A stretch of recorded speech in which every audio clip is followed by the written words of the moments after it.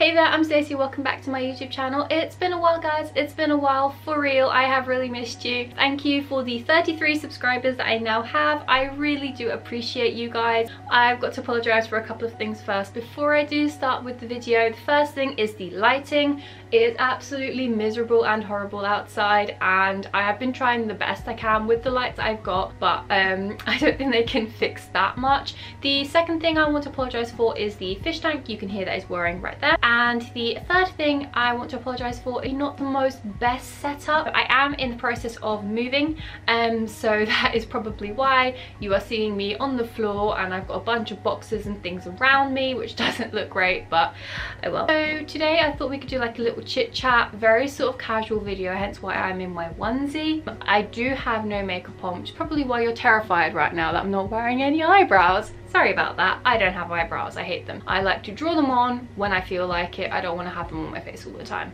So yeah, we're gonna have a little bit of a chit chat. I'm gonna do my makeup in the meantime, and it's just gonna be a bit of a get ready with me kind of thing, although there isn't really anywhere to go at the moment. But yeah, if you like these kind of videos, please do give it a little thumbs up, and you can subscribe to my channel, that will really help. With that being said, let's get into the video. So for starters, I like to use the e.l.f.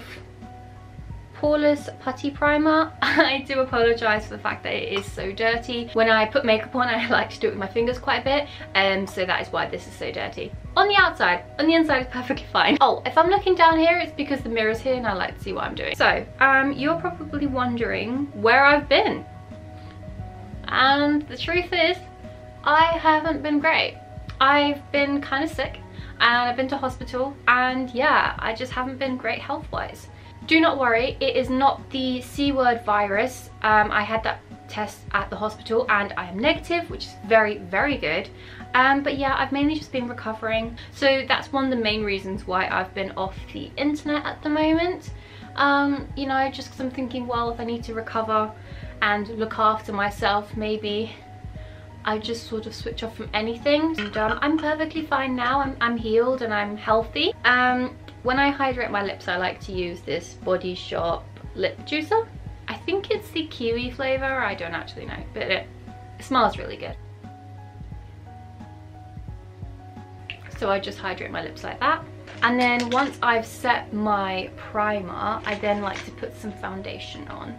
The foundation I like to use is the All Nighter Urban Decay, and it's in the shade 2.5.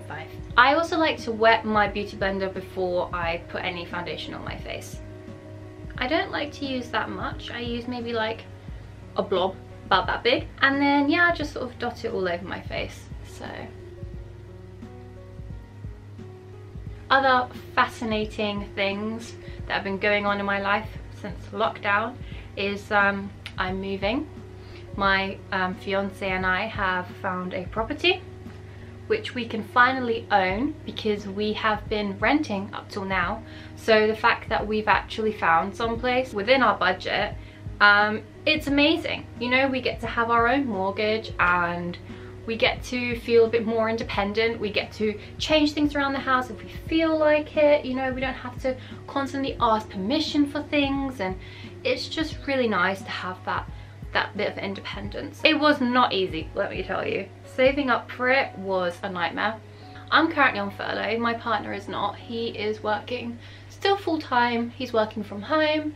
I think he's more than happy to work from home, if I'm honest with you. I also like to blend my ears, so it doesn't look like two complete different colours. We're moving at the end of the month, which I'm super excited about, and we still haven't sorted out a lot of things. We haven't hired the moving van or anything like that yet. We're packing, and we're having people who are viewing our property at the moment see if they want to rent here. So that's fun, I suppose. I also like to blend it down to the décollage area, so if I'm wearing a low-cut top, it all blends in. And I like to grab a little brush and then just go over what I've blended, just to make sure I've 100% blended everything. And I hold my hair back so I don't get any foundation in my hair. Once I've blended out my foundation, I will then grab my concealer. This is the Jeffree Star concealer in the shade C8. I used to really like Jeffree Star. You know, he was one of my favorite makeup gurus, I could say. I really liked his makeup. I thought it was really good quality, and it still is really good quality, but unfortunately I do not support him anymore. Therefore I cannot buy his makeup anymore. So if you're wondering why I'm using it up because I've got a lot of Jeffree Star makeup that I need to go through. I have to find someone else that does just as good quality. Maybe a bit cheaper if possible, vegan and cruelty free. So if you guys know any brand that is vegan, cruelty free and is really good quality, leave it in the comments below.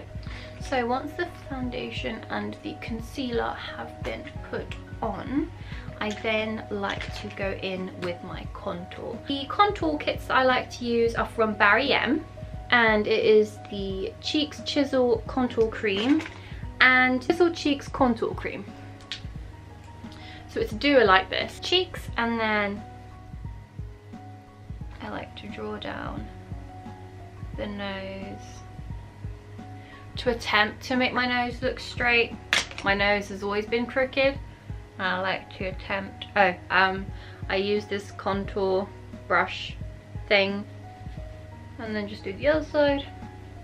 And then again I like to go over with the same brush that I used before, and I just go over it like that, like so. I like to make sure my contour is straight on my nose, and then I blend it in with my beauty blender so that the lines aren't too harsh on my nose. And then I grab the highlighter and I put it down my nose.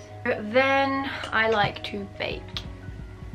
Again, I use the Jeffree Star loose powder in Fair, and it smells like cotton candy. Just grab a bit like that on my sponge, and then I go under the eye and then go over it again. Wow. Looks like I've just grabbed some talcum powder and stuck it all over my face, but you do look like a crazy person when you're mid-makeup. When I bake, I also like to put it down the line of where I've done my contour, so make sure that the contour lasts. It's completely normal if you end up with baking powder all over you, which is why usually when I do my makeup, I tend to put a towel down on my lap, or I get changed after I've done my makeup. So if something does spill, and usually I am 99.9% in black, having Fair baking powder on your jeans or your dress or your skirt isn't that easy to get out straight away. So while that is baking, I go on to my eyebrows. Now, sometimes I like to use a brow pomade and I use the Urban Decay one. And then sometimes I like to use eyeshadow to put on my eyebrows. As I've run out of brow pomade, I'm probably going to stick to eyeshadow. I like to use a little slanted brush like this, or a crooked brush like this. So it depends on what kind of eyebrow I'm looking for. So I'm probably going to do quite a natural-esque, no makeup look, since I'm just not really going anywhere. So I'm just going to dive into the black eyeshadow on my Urban Decay Naked palette. I know it's in disgusting condition, I'm so sorry. And then I just sort of draw them in. Now, the reason why I like to shave off my eyebrows is because I can place them wherever I want on my face. I can do whatever kind of arch I want, whatever colour, whatever thickness, and it just works. So it looks like I'm going for very thin eyebrows today. They're kind of giving me, I don't know, 40s vibes. 1940s eyebrows. The fun part is trying to match this eyebrow to look like this eyebrow. And if it doesn't, it's not the end of the world. As they say, sisters, not twins. Once I have my eyebrows on, that's usually when I wipe off my bake. I like to use my little mini bullet lipsticks from Kat Von D. This is in the shade Sanctuary. I do like to overline my lips because my lips are really thin naturally, so I like to make sure I give them a bit of a pout. I like to then go to my bronzer. This is from Revolution, Bronzer Reload Holiday Romance, and I'm going to show you what it looks like on the inside. That's what it looks like. It's this really pretty kind of shimmery colour. I don't like my bronzer too heavy or dark. You know, I kind of want to make it look semi-natural. When I want to go for the really dramatic look, then I'll get a really crazy highlighter, but on bronzer I like to keep it fairly light. Then I also like to go on the jawline area to attempt to make it look a bit more sharp, and then on the other side. Then I go over with the Barry M highlighter, just a little bit on the cheeks, just ever so slightly, not too much. And I kind of do like a sort of C shape to make sure that it hits all the right places. And then you can put on as much or as little as you want with this one. It's a buildable one, which is great. Then, because my eyebrows aren't looking too sharp, what I then do to what I call save them is grab a little slanted brush like this. And then what I do is I grab a little bit of concealer, just a little bit, and I just brush the tip like that, so it's a little bit coated. And then I basically just draw back here and here to make sure that the arch looks nice and defined. And it not only helps make your eyebrows look more defined, it also helps make your makeup look nice and neat. And then, see, I look a bit more presentable now. I don't look as scary. And then we're going to add a little eyeshadow brush, which looks like this. I've had this for years. I don't know where it's from. I'm sorry. And then I'm going to dip into the shade Virgin from the Naked palette. And I'm just going to use it as a base. I've hardly got any left. You can see how much I've used Virgin. Oh gosh, this palette is really disgusting. But you know what makes me so sad? The fact that Urban Decay have discontinued this palette. And then Naked 2 is okay, but it hasn't got the same wow factor as the original Naked palette. So yeah, just keep using these beautiful colours until they run out, and then I'll have to figure out what will be my next everyday makeup palette. That's the base. And then I like to go in with the shade, don't even know what it's called anymore. Wow, this is how old this is. I use things like this with a little edge on them to give myself that gorgeous smoky eye that I like.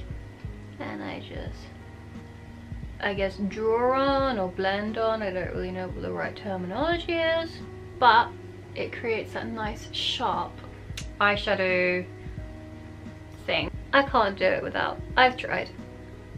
You can do it with sellotape as well, but I find sellotape mainly just rips off the rest of the hard work you've already done. Thought I was going for a natural look.